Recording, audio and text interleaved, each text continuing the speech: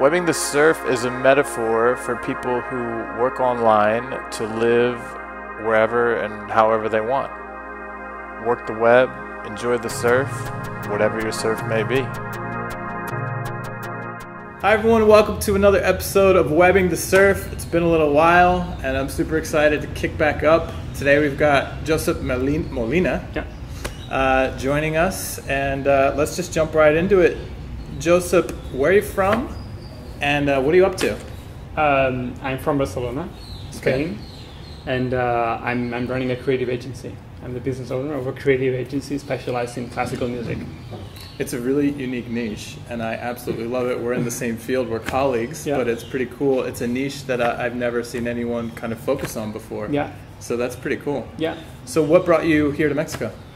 Actually, just curiosity. We like, actually we are expanding the agency more in the US territory and having a kind of a base, warm base now that we are in cold winter. So having a base, warm base next to the US and being able to jump in and fly into the US and being in the paradise. So that was, I think, part of the goal and go to Puerto Vallarta in Mexico. And for how long will you be here this trip? I mean, we've been in the other part of Mexico too for a couple of months, and now here we're staying 2 more months, and probably we'll go back to Playa del Carmen a little bit more, and meanwhile jumping into the States and going out just for some meetings. So yeah, I guess for maybe in total of half a year. And have you been running your agency from any other locations besides Barcelona and Mexico? Yeah, Bali and... Oh, wow. Yeah, so different, I would say all around. Yeah. Fantastic. So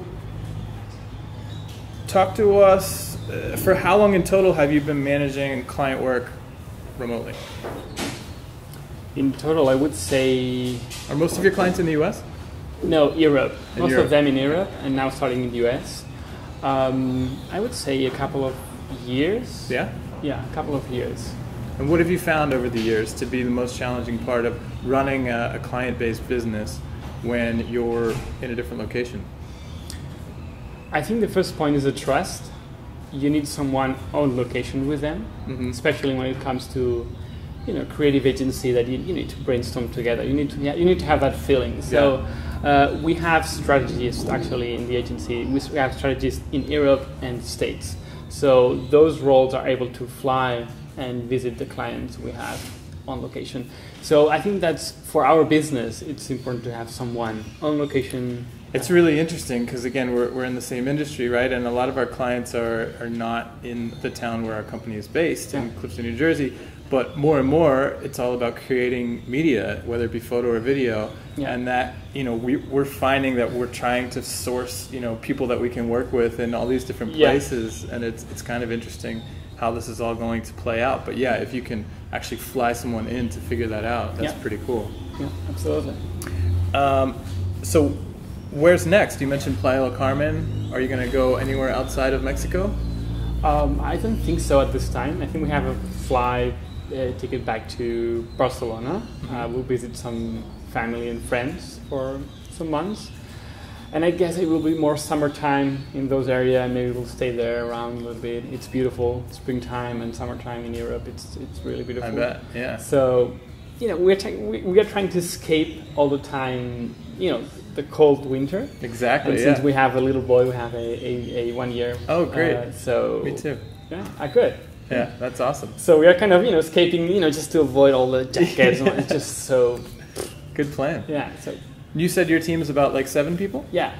And so do you guys work on one project at a time, or do you manage multiple? Multiple projects. Yeah. Actually, the core people is 7 people, half or even full time. But the rest is kind of outsourced, or we call that the pool of creatives. So if we need more copywriters, if we need more developers and more designers, so we just hire them for the project. And what were you doing before you started this company? Actually, I was a violinist. That's really? why I started with the classical music industry. Yeah. I know the field, and so I was a violinist, and then I became a photographer. Okay.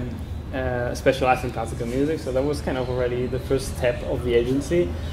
And from that, I moved to being more a creative director, more storyteller, and using the team to create, photos and videos and artwork design for the cities. And that actually transitioned to the creative agency that we have today. Very cool. So one question that we like to ask everyone on the show is, what are the top 3 tools, like your favorite tools, besides the Gmail and whatever, that you use on every day that you couldn't do your job without? There's a time management tool. It's not a time management, it's just a to-do tool, but it's not very known, and I love it. It's called Daymap. Daymap. And it's so simple, but it just allows you to create different projects and put in some, to-do list and organize that, drag and drop onto your week. And it's just a very natural, intuitive way to do it. It's, interface, it's not very sexy, but it works like, I have it open all the time, so I couldn't survive without that one. Cool. Daymap.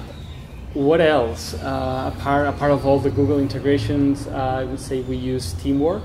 Okay. To manage our team remotely. Teamwork, process steps, checklists.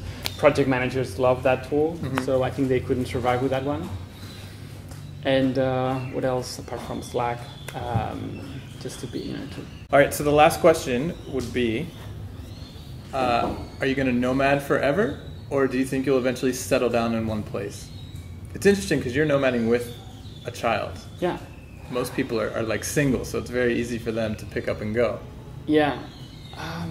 For us, that's a really good question, actually. But for us, it was the nomadic thing. It was more about climate. The philosophy.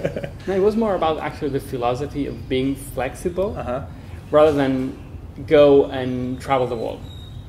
So it wasn't our purpose to say, hey, we will go here and then here, and just kind of checking the list of different countries and places. Right. It was more about being able to move whenever we want, as much as we want. Geographically liberated is the term we've kind of been using. And not depending so much on geography and one country. And we live in such a revolutionized world, and I think it's wise to not be depending on one country's industry or economy at that point. So being able to be flexible and move on, just go to a better place for you to thrive.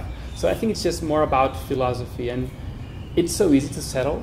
You just need to pay the rent longer, and that's it. So it's just about, I think, keeping life simple. We have, just everything in one suitcase. Yeah, you have to if you want to hop around. And that's very liberating, I think. It is. Yeah. Josep, well, thank you so much for joining us. What's your URL for people to check out what you're doing? MolinaVisuals.com. MolinaVisuals.com. Yeah. And don't forget to work the web so you can enjoy the surf, whatever your surf may be. We'll see you next episode.